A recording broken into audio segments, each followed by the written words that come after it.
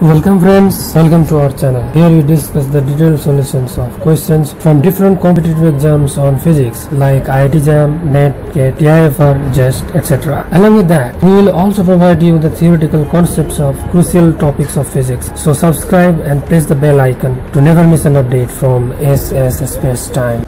Today I will be discussing the syllabus of GATE 2019. So the physics syllabus for GATE exam is divided into 8 sections. The first section is mathematical physics. So in mathematical physics we need to know like linear vector spaces, so basis, orthogonality and completeness conditions. So few questions are set every year from these sections. Then matrix, so you will certainly get 1 or 2 questions from matrix. After that, vector calculus. Question may not come from this section, vector calculus, but it is very essential to know about that. Then linear differential equation, 1 question must comes from this part. Then elements of complex analysis. Complex analysis is very important, especially those contour integrations, then Taylor series, Lorentz series, and many more things are there. Branch point and branch cut related problems usually don't come in GATE exam, but those questions come in CS and NET exam. Then Cauchy-Riemann conditions, Cauchy's theorem, singularities, residue theorem and applications. And after that, Laplace transforms, Laplace transforms are there, followed by Fourier analysis. And these 2 topics are very important. So basically these 2 topics are very easy, but 1 or 2 questions come from this section. And after that, elementary ideas about tensors. So tensor is basically a very broad things, and most of the time we are not able to solve questions from tensors, but there are a few things which I will upload later on my channel, which will help you to prepare some specific topics on tensors. So in tensor there is covariant and contravariant tensor, Levi-Civita symbol and Cristobal symbols. These 2 symbols are very important. I will upload some 1 page image of this portion, Levi-Civita and Cristobal symbols, and I think that will cover everything about these 2 symbols. So later on we go to classical mechanics. So basically in GATE exam, from classical mechanics we get really simple questions. So like D'Alembert's principle, cyclic coordinates, variational principle, Lagrange equation of motion, which is the most important thing in whole classical mechanics, because in most of the classical mechanics problem you need to use the Lagrange's equation of motion. You need to keep in mind that thing first. Then central force problem or scattering problems. After that, rigid body motion, small oscillation, Hamiltonian's formalisms, Poisson bracket. Then the most important topic of classical mechanics, that is special theory of relativity, followed by Lorentz transformation, relativistic dynamics, and lastly mass energy equivalence. So basically this section 2 is relatively easier than the other section, so you can easily attempt 2 or 3 questions in GATE exam from this section. The next one is electromagnetic theory.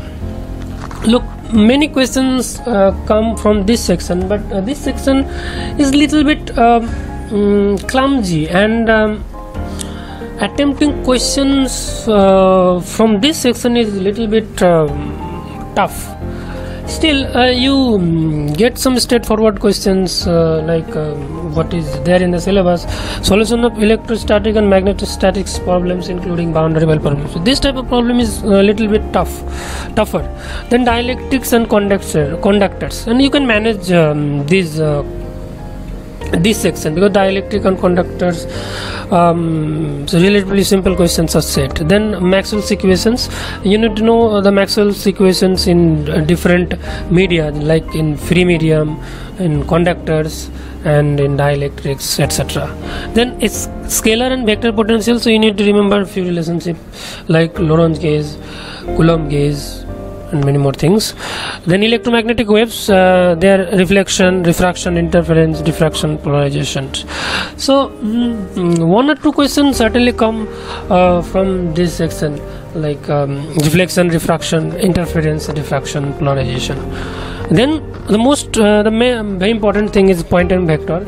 Pointing vector is basically 1 by mu naught E cross B, and pointing theorem, there is a theorem on which Poynting gave.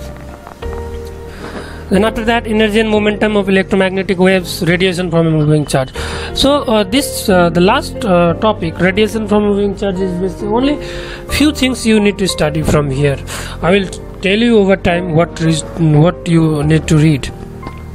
Then section 4, it's about quantum mechanics. So as you know that many questions come from quantum mechanics, but it is relatively easy to attempt questions from quantum mechanics. If your concept is clear, then you can easily attempt 2 or 3 questions from quantum mechanics.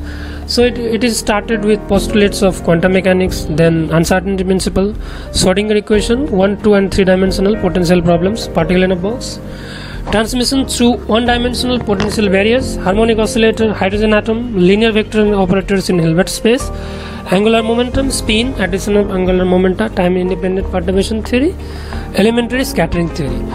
So among these topics, you will definitely get 1 or 2 questions from time-independent perturbation theory and scattering theory, and those questions are what can I say, relatively easy and favorable for increasing your score in exam. So the next section is thermodynamics and statistical physics. So basically very simple questions are set from this topic. Laws of thermodynamics are there, microstates, macrostates, then phase space, ensembles, partition function. Partition function is the key of that thermal statistical physics. So if you know the partition function, then you can extract many information about the system, like internal energy, entropy, pressure, chemical potential, etc. Then free energy, calculation of thermodynamic quantities, classical and quantum statistics. So one question definitely come from this classical and quantum statistics. So classical statistics is a Maxwell-Boltzmann statistics, and quantum statistics means Fermi-Dirac statistics, Bose-Einstein statistics. Then degenerate Fermi gas, black body radiation, Planck's distribution law. These topics are really very important. Then Bose-Einstein condensation. So Bose-Einstein condensation basically not in every year, but in alternative year, one question must come from this Bose-Einstein condensation. Then followed by first order and second order phase transition, phase equilibrium, critical point. So you need to learn only few things about these topics, and you will be definitely able to solve questions in your exam. Next one is atomic and molecular physics. So spectra of one and many electron atoms, LSD couplings, hyperfine structure, Zeeman stack and stacked effects. So these 2 topics, basically Zeeman effects contains lots of questions, but stacked effects very occasionally questions come. Then electric dipole tangent, this is very important, and that most importantly the selection rules are very important. Then rotational and vibrational spectra of diatomic molecules, electronic transitions in diatomic molecules, Frank Condon principle, Raman effect. Raman effect is really an important topic to read, not in MSc or BSc levels, but in higher research areas also. Raman effect is very important, really important. NMR is also important, ESR, X spectra, lasers, Einstein coefficients, lasers, population inversion, 2 and 3 level systems. So the laser and Einstein coefficients, one question must come from this section, because it contributes around 30% of the atomic and molecular physics. Then the next section is solid state and physics and electronics. So basically in solid state physics, elements of crystallography, diffraction, methods for structure determination, bonding in solids, lattice vibration, thermal properties of solids, free electron theory, band theory, and then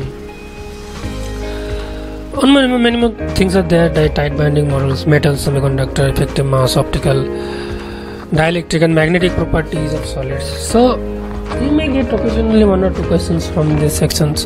And the most important thing of solid state physics is the elements of superconductivity, type 1 and type 2 superconductors, Meissner effects, London equations. So you really need to prepare it well to get 1 or 2 questions which is superconductivity. Now semiconductor from electronics topic, semiconductor device, diodes, bipolar junction transistor, field effect transistors, operational amplifiers, negative feedback circuits, filters, oscillators, power supplies and flip-flops, counter resistor, A by D, D by A conversion. So A by D and D by A conversion, 1 question you will definitely get. Last section is atomic and nuclear and particle physics. So this is, I think, this is the most, or you can say this is the easiest topic of GATE syllabus, equivalent to that classical mechanics topic. Classical mechanics still it's a little tougher than this, but nuclear physics is quite easy, very easy. You should not miss this topic. So nuclear radii, charge distribution, nuclear binding energy, electric magnetic moments, nuclear models, nuclear dot models, semi-empirical mass formulas, Fermi gas models of nucleus, nuclear cell model, nuclear force and true nuclear problem, alpha decay, beta decay, electromagnetic changes in nuclei, Rutherford scattering, nuclear reaction, conservation laws, fission, fusions, particle accelerators and detectors. So these things are basically very easy, but you need to know certain things. If you are a regular watcher of my channel, then I will be uploading several topics on this GATE syllabus, so stay tuned and stay connected. Lastly, elementary particles, photons, baryons, meson, leptons and quark model. I will upload 2 or 3 pages of this from this section, and that will be enough for the preparation of particle physics. So as you can see, in GATE exam the syllabus is very easy, and I have decided to start GATE lecture series very soon. So in that lecture series I will be uploading crucial topics of physics. Not only problems and solution, but I will upload lecture series which will help you to clarify your concepts, some crucial topics of physics which are relatively difficult and difficult to understand. So stay tuned and stay connected, and thanks for watching.